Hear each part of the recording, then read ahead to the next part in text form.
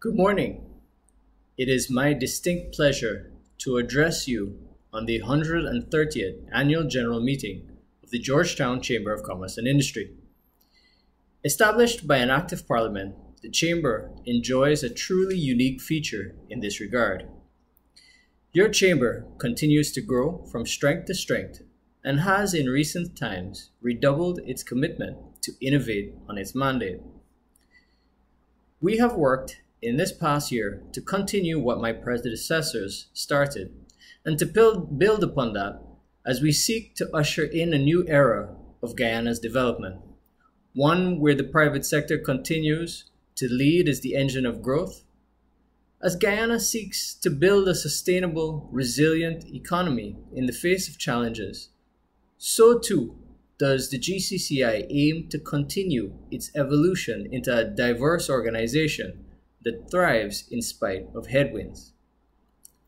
I would like to use this opportunity to thank all of the members of the GCCI, both new and long-standing members, who continue to support this organization as we drive Guyana's growth and the nation's prosperity.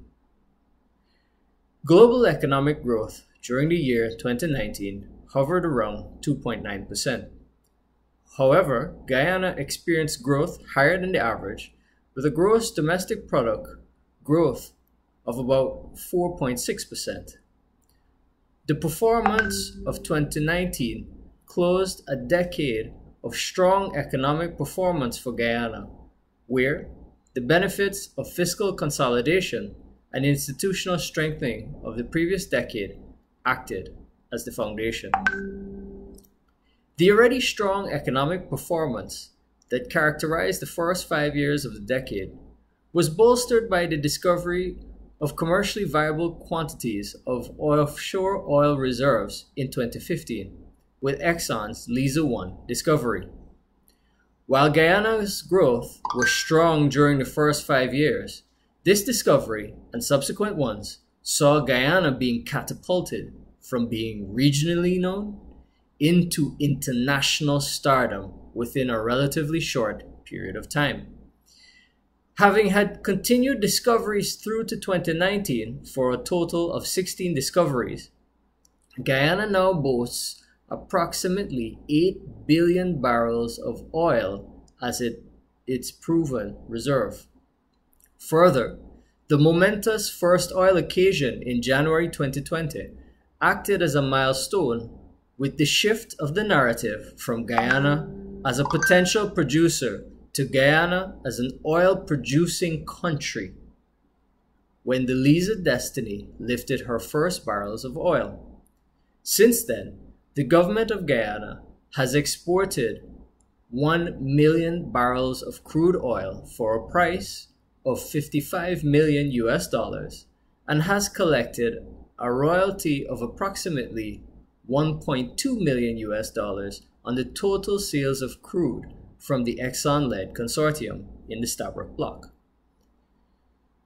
Unfortunately, this bright prospect for 2020 has been dampened by developments both domestically and internationally. Internationally, changing tides in the global economy have been abound.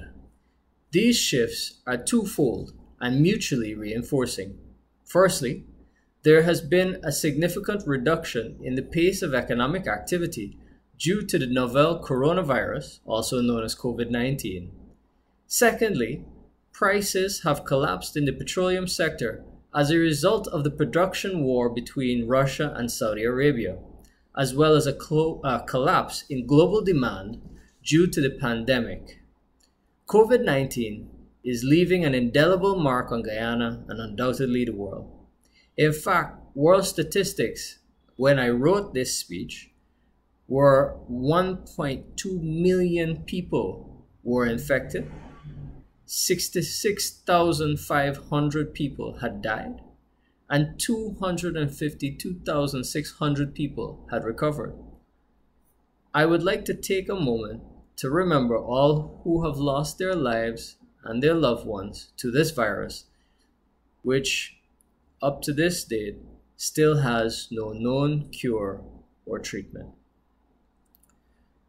The second phenomenon of the collapse in oil prices, for instance, currently, a barrel of Brent crude, again, was trading at around US $34, and that was at the time of writing.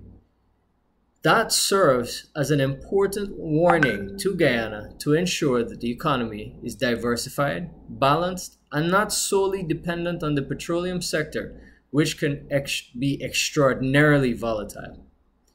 As a result of the discoveries of petroleum reserves, Guyana's economy will undergo structural change in the near term as the country transforms from being a net importer of petroleum to a net export.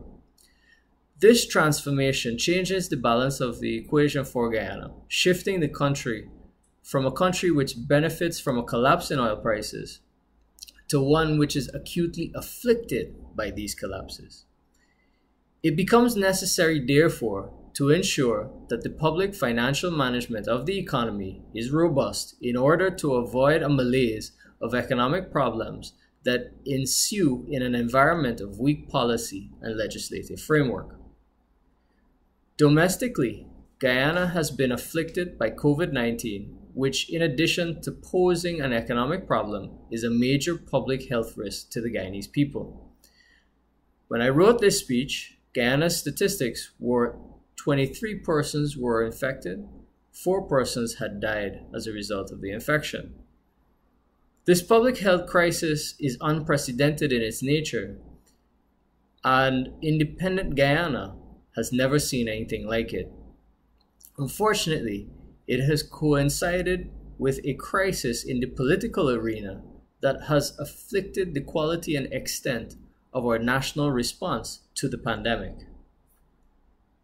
As regards to the domestic political crisis, the general and regional elections held on March 2nd, 2020, we, as a Guyanese people, continue to face delays in announcing the results through subterfuge by actors involved with the Guyana Elections Commission, or GCOM.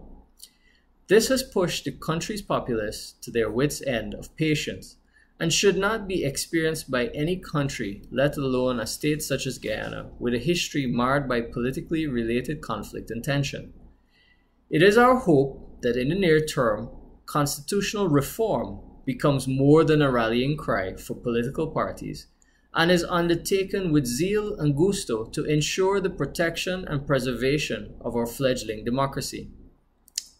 In this regard, it is of extreme importance to note that the GCCI will always stand on the side of the rule of law and democracy.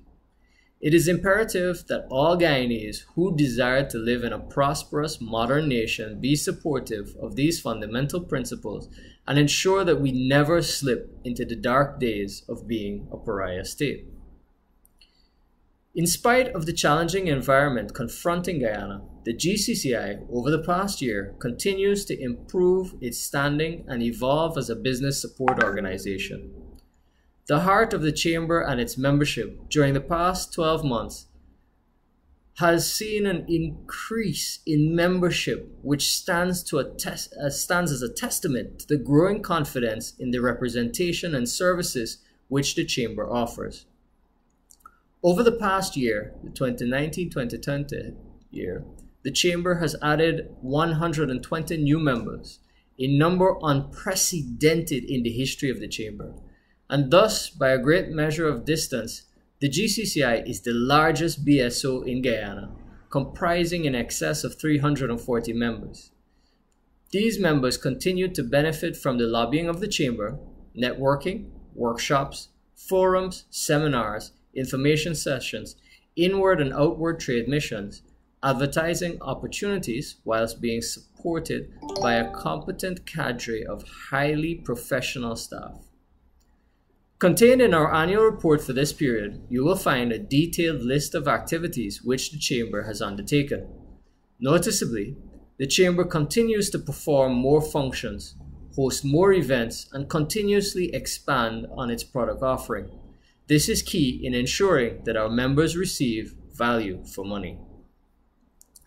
Our financial position remains strong for a business support organization and has over the past decade.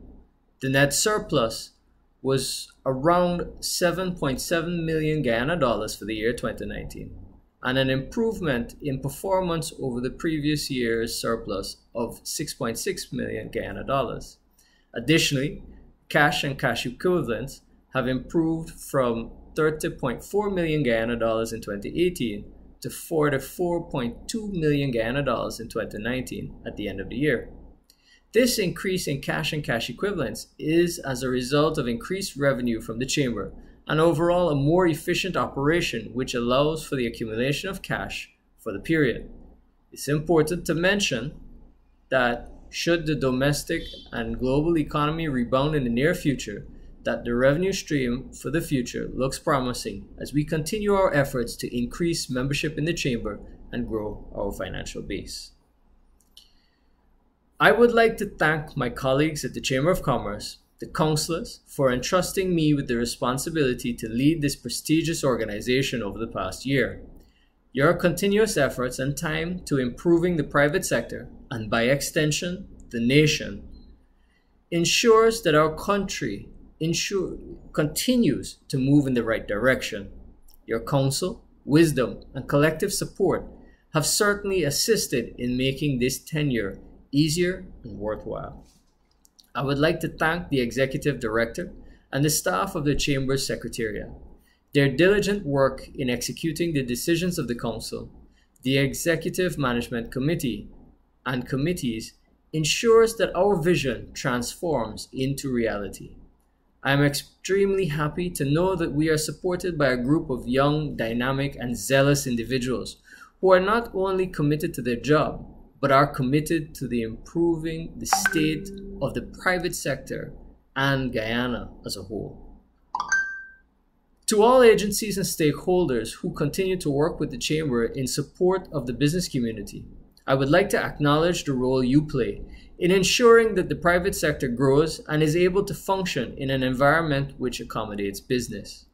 A sincere thank you must be extended to the media in their indefatigable manner, who ensured that our messages reach the Guyanese population.